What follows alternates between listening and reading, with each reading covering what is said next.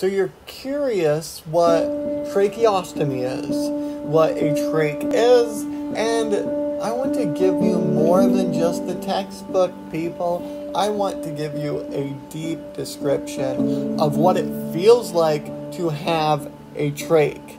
Now this channel, before I get into it, is built around positivity, showing people a different approach on life, an approach that I found happiness and success, and I know you will as well. So if you like this kind of content, please like, comment, and subscribe to a positive channel. On to the video. Tracheotomy is a way that can bypass the typical way of breathing and allow somebody like me that got into a spinal cord accident to still be able to breathe, either using a ventilator.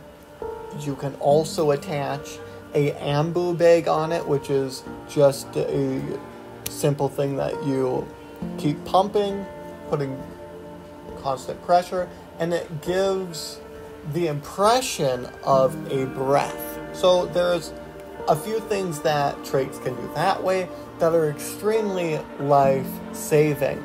Also, tracheotomy gives you the ability to get phlegm, to get secretions that are stuck in your lungs out. And it saved my life countless of times. There's times where I was destatting, where my blood oxygen levels were going down increasingly fast, decreasingly fast, and because of a trach being able to access that airway, I was able to be alright and not worry about losing my life over something so simple. And being quadriplegic, we have a hard time bringing up phlegm. We can only use, some of us, half of our diaphragm, some of us less, some of us more. It's a huge compromise. Anything respiratory related makes it more life-threatening.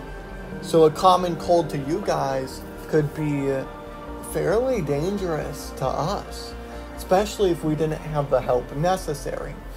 Now, with a trach, you can also use like Pulmicort, albuterol. Let's say you're having some trouble, just right here. You can just place it right here and it does the necessary things that it needs to do.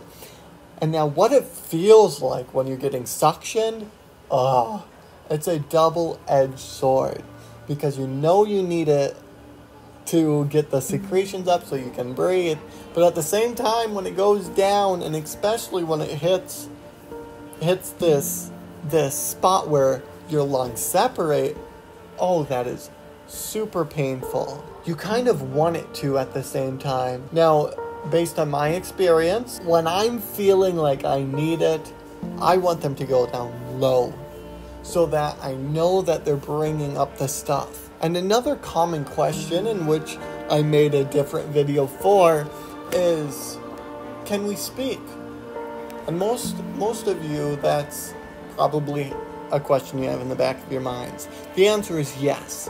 With a trach, you can speak, depending on what trach it is. There's 3 different kinds of trachs that I've used, and I think there's even more than that.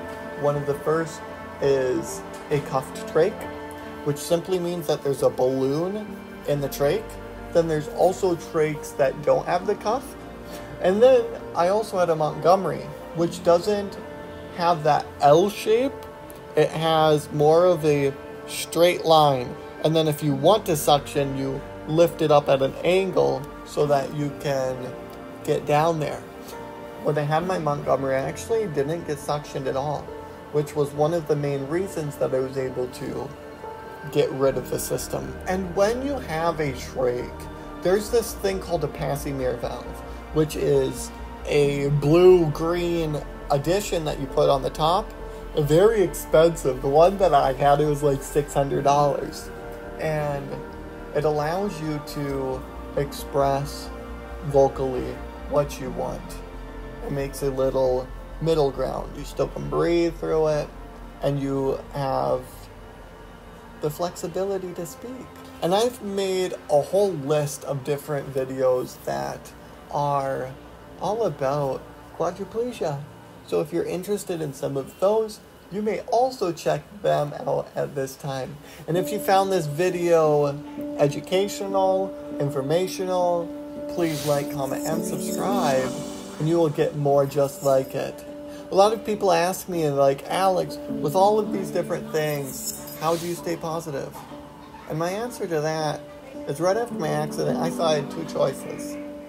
I could either be physically limited or physically and mentally limited.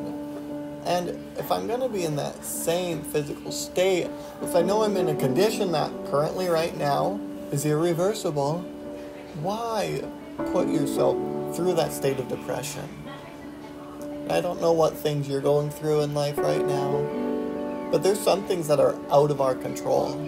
But you know what's in our control? The way that we view these situations and the way that we react to them. And it's all a choice. It's your choice, it's my choice.